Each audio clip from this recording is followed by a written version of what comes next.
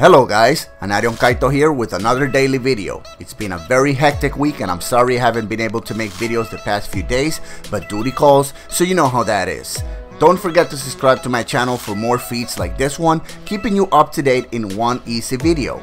This Monday marked the end of a long Memorial Weekend special in the PlayStation Store and opens way to a new one where we got up to a dashing 80% discount in many game bundles like the Assassin's Creed Triple Pack, which includes Black Flag, Unity, and Syndicate, all for the low price of $44, saving you 50% of the regular price of $89. It also brings us a discount for The Division and Rainbow Six Siege bundle, dropping it 40% from $69 to $41. The Watch Dogs 1 and 2 Gold Edition bundle saves you up to 30% by purchasing it at $69, and WWE with NBA 2K17 both for $59, dropping an awesome 50% of the regular price.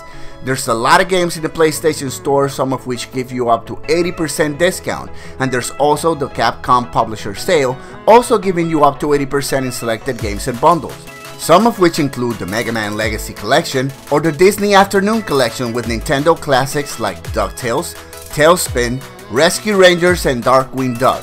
One thing's for sure, there's a lot of games you can take advantage of with this price drop, including Resident Evil Biohazard, GTA Trilogy, Need for Speed, Prototype, and Marvel Ultimate Alliance, among others. That's all for today. Tomorrow the Agent of the Nine comes back to pay us a visit. So what do you think Sir will bring us this time in Destiny? Take a guess by leaving a comment.